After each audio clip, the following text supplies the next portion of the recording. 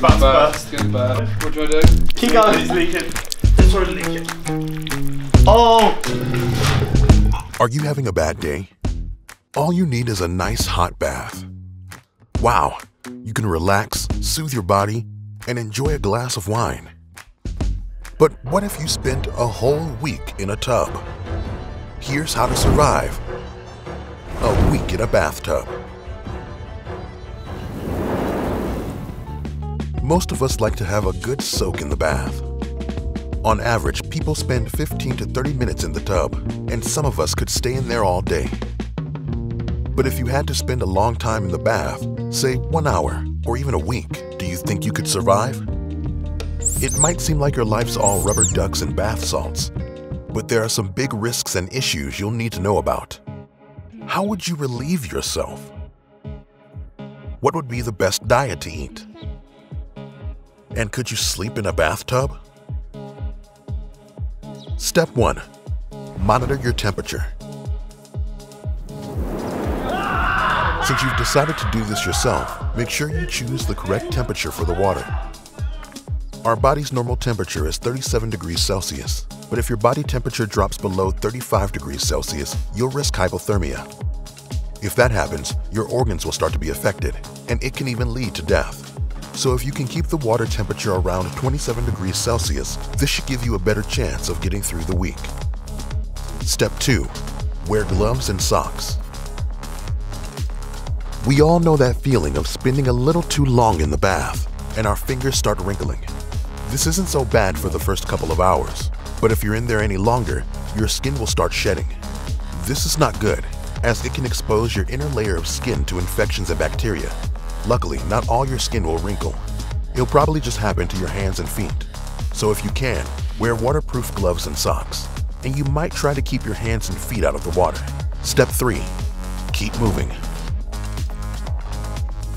When you're stuck in bed too long, you can get bed sores.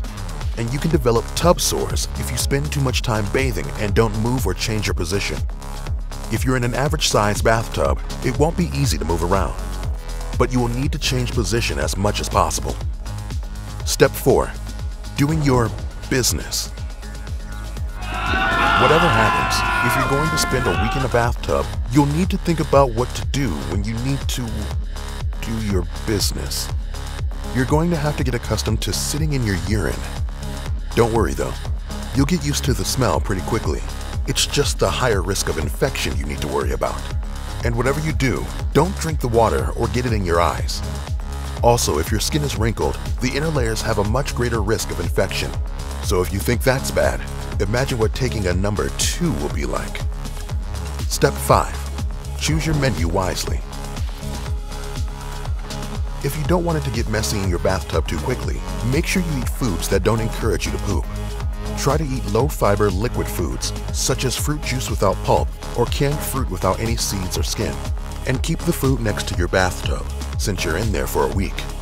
And the same goes for water. Keep it handy and drink whenever you need to so you stay hydrated. Step 6. Keep your head above the water. During the week, you'll need to sleep. But now, your bed is also your sitting room, bathroom, and kitchen. Let's face it, it's not going to be comfortable, and you probably won't get the recommended 7 to 9 hours of sleep. But make sure you keep your head above the water. You wouldn't want to drink the water or drown, would you? Your best bet is to use a flotation device for your neck. That could even be comfortable considering the situation you're in. Step 7. Stay occupied. A week is a long time to sit around doing nothing, so keep yourself busy. You can listen to music or start watching that TV series you've been looking forward to. Why not read a book or learn a new subject? One thing that's just as important as the physical endurance you'll need is your mental well-being. Staying positive and having the right mental state will do wonders for your motivation. And maybe, just maybe, you'll survive a week in a bathtub. Science has proven that taking a warm bath has many benefits, physical and mental. But there can always be too much of a good thing, and spending a week in a bathtub falls into that category. So by all means, enjoy a relaxing bath after a long, hard day, but try not to push your luck about how long you stay in there. After a week of relaxing in the tub, it's time to increase your heart rate. Why not check out How to Survive a Charging Bull? You'll be ready for a close encounter of the bovine kind. It's ready for you here on How to Survive.